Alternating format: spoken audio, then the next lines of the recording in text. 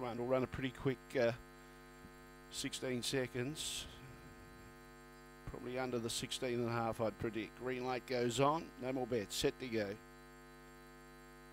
Away, Daniels Wiley began quite well and has got the lead. Now trying to go with it was Resolutely, but gets into its slipstream. Christie's Bro out wide. At the tail was Alinga Lily. Daniels Wiley striding out, increasing the lead. Looking good for favourite punters. And Daniels Wiley goes on the win by about 6 lengths on the line.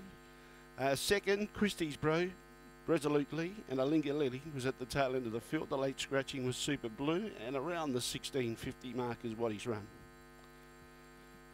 Daniels Wiley began well, no problems, had the speed to pounce on the lead. 4:37, 16:47 the gallop, 16:47. And number 4, the winner, Daniels Wiley for Lauren Harris. Favourite punters had no concerns whatsoever.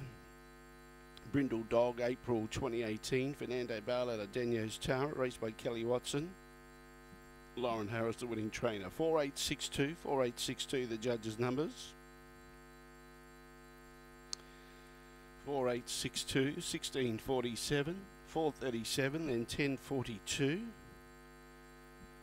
And the run home was 6:07.